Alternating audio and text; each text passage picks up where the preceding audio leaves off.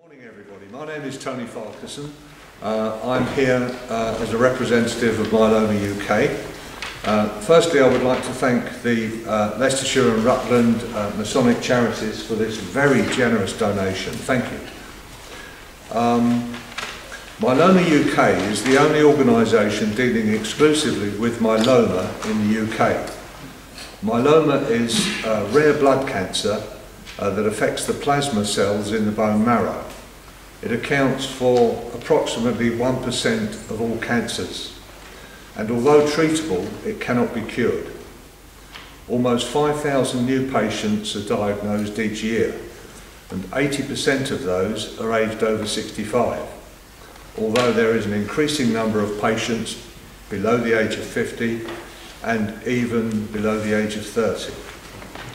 There are different treatments available, including chemotherapy, steroids, high-dose chemotherapy and stem cell transplant. We at Myeloma UK are doing all that we can to ensure that the next generation of treatments are made available to patients as quickly as possible. We fund drug discovery and development, and we're helping to transform the way in which myeloma is researched, treated and managed.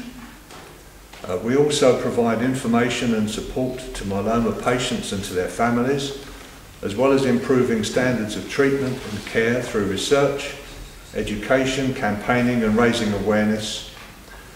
We receive no government funding and rely almost entirely on voluntary donations.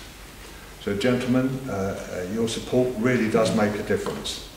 So once again, on behalf of Myeloma UK, thank you very much indeed. Thank you.